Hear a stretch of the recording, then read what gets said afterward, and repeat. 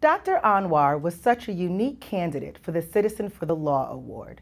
He spends so much of his time supporting legal efforts that it was almost difficult to identify his day job as a practicing physician. In addition to volunteering with various community health projects, he also serves as mayor of the town of South Windsor and supports legal initiatives on local, state, national, and international platforms. Some of his notable contributions include peace missions to Israel and the Middle East, formerly serving as a commissioner for the Asian Pacific American Affairs, and supporting the Connecticut Safe School Climate Coalition. Dr. Anwar has received numerous awards and acknowledgments, including the Anti-Defamation League Torch of Liberty Award for Alliance Building and Community Leadership, and the Human Relations Award from the National Council of Community Justice. It is hard to imagine much of a greater contribution to our esteemed profession by a non-attorney, and it is a privilege to honor Dr. Anwar this evening for his hard work and commitment to equal access to justice. I first met Dr. Anwar when I joined the South Windsor Human Relations Commission. That night he brought his wife, also a doctor, and 2 sons to the meeting. You see, doing good and community service is a family affair for the Anwars. As a mayoral candidate, he ran a clean campaign, speaking without vitriol or personal attacks. He won. As a doctor, one day while we were having lunch, a man came over to him and just gave him a huge hug in gratitude for saving his mother's life. As a friend, he was at my door the night my brother passed away.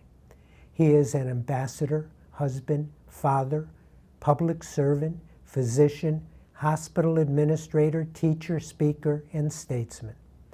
He is a man of spirituality, integrity, and he even makes house calls. No one knows exactly how he does all that he does.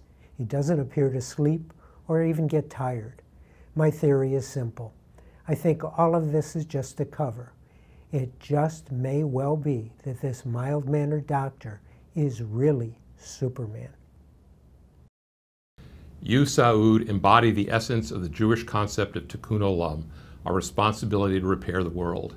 As a physician, you helped innumerable people at home in Connecticut and in areas of the world most in need. As mayor of South Windsor, you work to improve the lives of those in your community.